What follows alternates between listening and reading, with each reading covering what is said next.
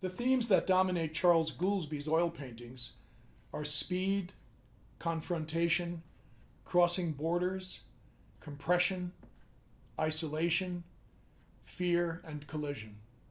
A sense of mystery, monumentality, and ambiguity is characteristic of his work. His recent paintings describe the physical human alteration of the landscape, partly informed by traditions of 19th century American landscape painting, particularly the transcendental experience in American art. His painterly process transforms the 21st century landscape into images that become intense psychological dramas. The process for his work involves going out on location and making drawings, oil studies, and photographs. This is the research aspect of his work. Back in his studio, he uses these source materials to develop his final compositions into larger paintings.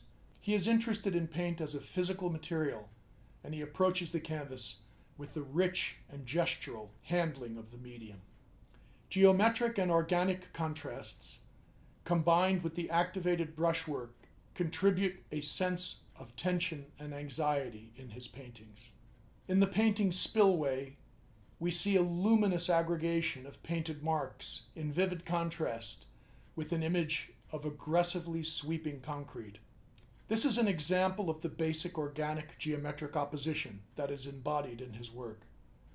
He is continuously searching for a personal, convincing, and restricted color palette that is effective in delivering an emotional punch.